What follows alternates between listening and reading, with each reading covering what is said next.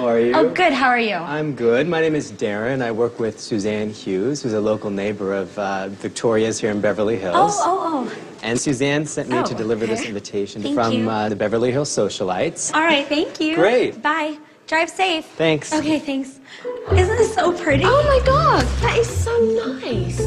This is so American. I've seen Desperate Housewives. Please join me at my home for a luncheon welcoming you to Beverly Hills. Isn't that nice? That's really nice. I got invited to this social luncheon. I have no idea what to expect, but I need to meet some friends, so I'm going to go.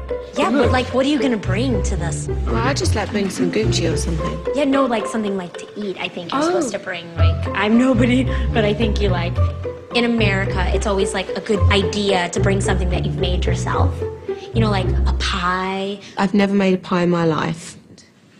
Add the shortening and process until the mixture has texture. Of course, sand. Today we made a pie, which I really didn't want to make, you know, because I do cook. But making a pie, I've never made a pie. Okay, is it all in here? I didn't get this. Is like foreign. I'm going to have a few. I didn't even read a cookbook. Oh my God. I think people probably see me as a miserable, pouty bitch, but it's really actually not me. You should read what you have to do next. You've got to make it like sand. Add the shortening and process until the mixture has texture of coarse sand. Oh, I get it now. You're reading it. What a cock. I laugh every day. I smile a lot. I laugh a lot. Probably too much. It's probably a bit annoying sometimes because I find it quite hard to take things seriously. Are you excited about the luncheon? I'm nervous. I don't like, you know, eating at these kind of things. I get really nervous. I can eat for you. Okay, you can eat my food. I can, you know. Because everybody has like a, you know, like a, not a fat friend, I don't mean, a sort of, you know. No, I'm kind of chubby. It's okay. What I meant is, you know, sort of more normal. I hope my hair doesn't get in this. Yeah, me too. Me too. That was really, I really have like phobias about things like that. Yeah, I used to be that way until I worked at a restaurant.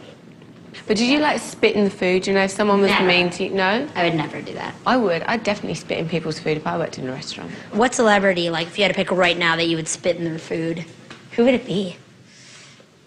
What about Eddie Murphy? I'd spit in his food, definitely. Yeah, because he's got a little... Chop his dick off, too. Yeah, ooh, that would teach him, yeah. Great.